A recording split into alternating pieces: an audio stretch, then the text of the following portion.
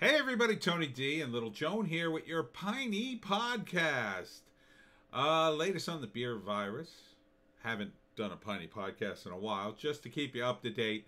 Cases have been going up, but the death rates stayed relatively the same. Now it has clicked up a little bit. I think it went up to 18 one day, which was the highest.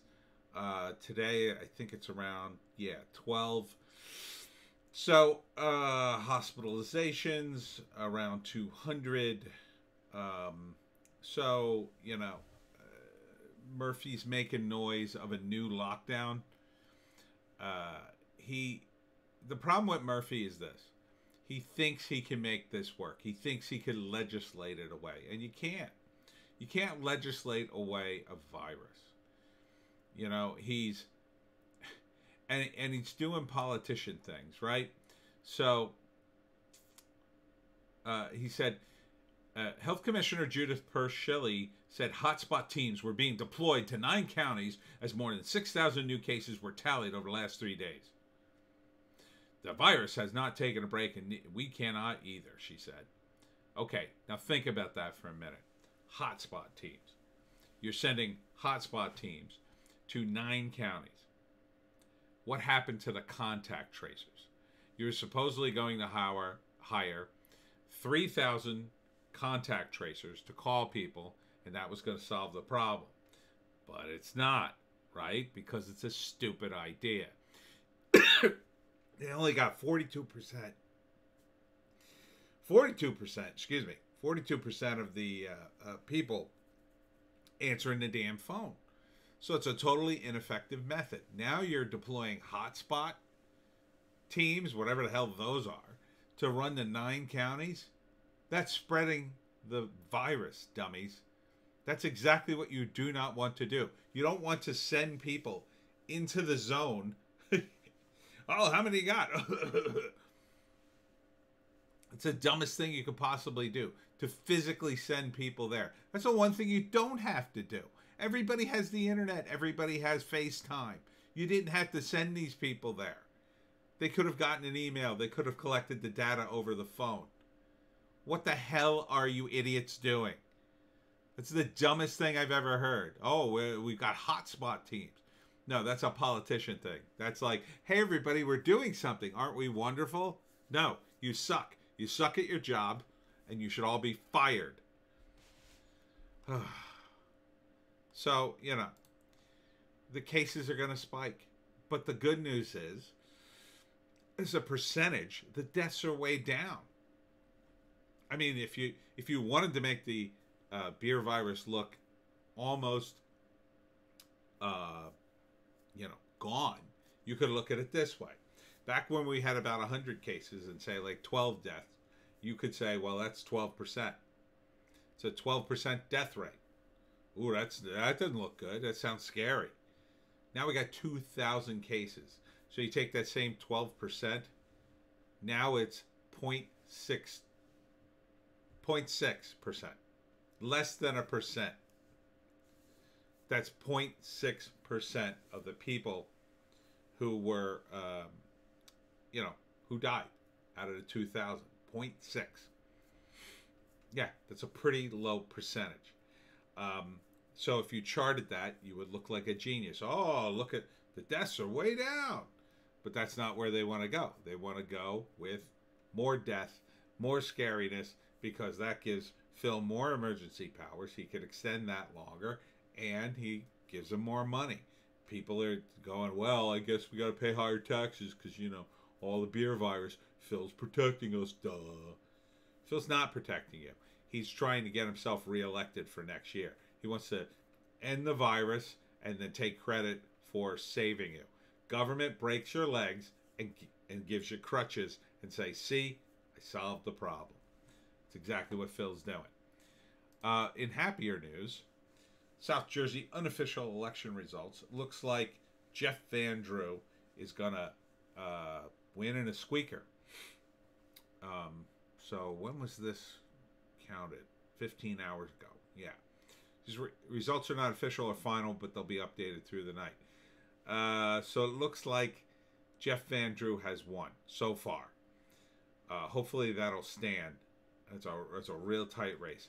And it looks like Cory Booker also won in the Senate, which is no surprise. I mean, Cory, I would have liked to have seen him beaten by Ricken Mehta, guy who supported the gym in Belmont, and good for him for doing so. The other guys who ran, I haven't heard of any of them. It's a party called Of By For, Green Party, and LaRouche was right. Ugh, what was that all about?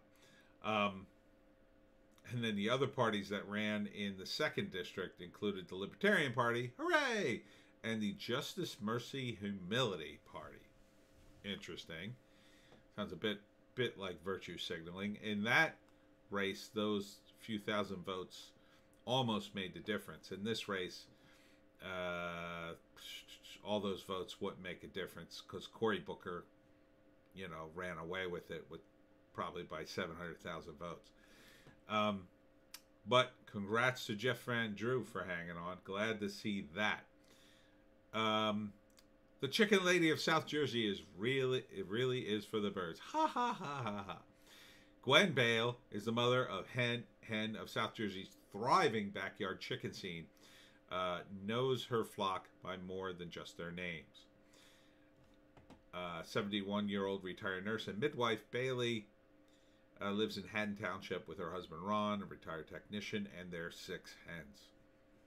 So this is something that people still do in South Jersey. They still have chickens. I'm not sure what the rules are anymore. Back in the day, in my neighborhood, when I was a kid, we did still have a handful of people with chickens and livestock, and they weren't farms. I hesitate to call them farms. There was one family that still had like 2 goats.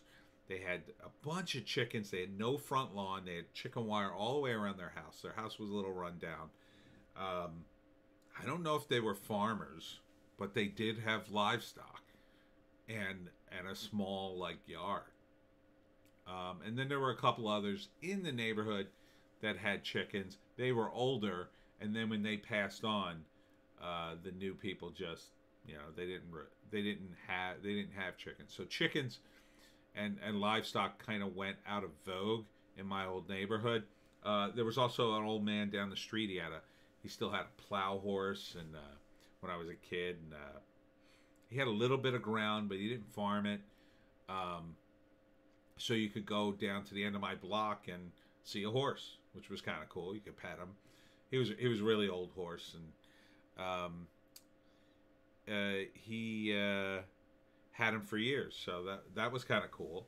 But it was a very suburban neighborhood, so it was house, and then the guy on the corner had like a big yard where he had a horse. But I guess this is coming back in vogue again. Bale and her Camden County Chickens group have helped residents of the township and a dozen other South Jersey suburbs successfully organize campaigns for backyard hens. Great. That sounds great, because you can have no noisy randy roosters are allowed. Oh, wonder why. I guess because they'd be too noisy for the neighborhood. But that's kind of cool, you get fresh eggs, and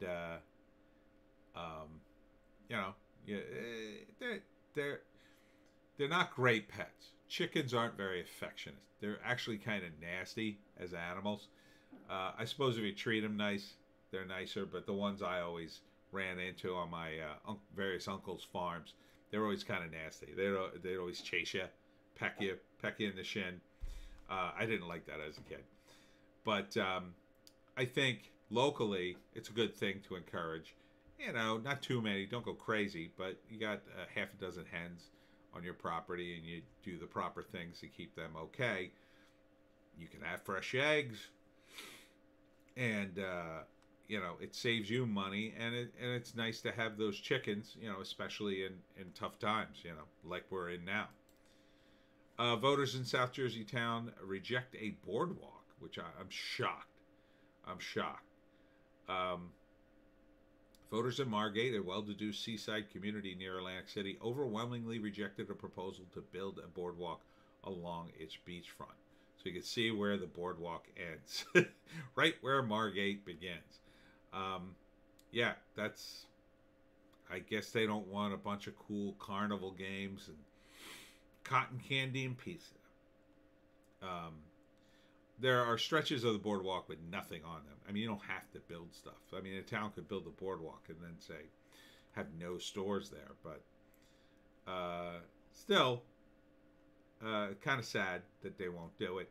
I mean, it's just straight up beach. And the beaches in New Jersey don't exactly, they keep eroding. They have to keep rebuilding them every year.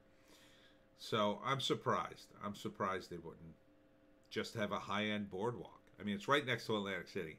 And the Atlantic City boardwalk is all now hipster restaurants, the casinos, big major mall-like stores. I wouldn't want to see that for Margate.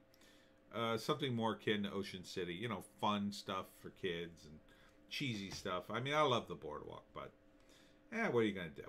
Not everybody loves it. And finally, New Jersey voters legalize recreational marijuana. Yes, we can finally have weed in New Jersey. I'm not a weed guy, not my thing. A lot of my friends are.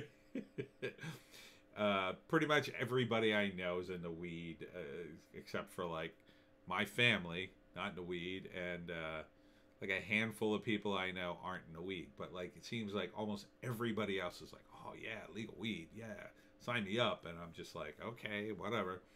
I think it's a good thing. I'd like to perhaps start a little pot farm and sell some stuff, but New Jersey, there'll probably be all kinds of crazy regulations and stuff. But I asked, in fact, the local hookup what the deal was. Was he excited about the weed or legalization or not? He said, oh, I'm very excited. He said, I'm going to triple all my prices. And I'm like, what? He's like, yeah, that's what happened in California, and that's what's going to happen here. So apparently it's just going to raise your weed prices, everyone. So think about growing your own weed, I say, if you really love weed. Or, I think we talked about opening like a weed bar. I think that would be cool. I would totally be down to help out on that. I could be the one sober guy in the operation, handle the money. And then one of the other guys suggested that it would be cool to have it in the basement and then have a pizza place above it. Like, imagine that. Yeah, that's a good idea. That is a good combo. I think weed and pizza all in one building. You have a place to get high, and then you could have the pizza from upstairs. You bring it down, charge them for the pizza, charge them for the weed. I think that's a win-win. I think that's what you're going to start seeing in New Jersey. And look, you got most of the country. I mean, really, they have to now legalize it to the whole country. I mean, it should happen. New Jersey is a little late on it, but better late than never. So get blazed, Pineys. I will see you, and Joan will see you tomorrow.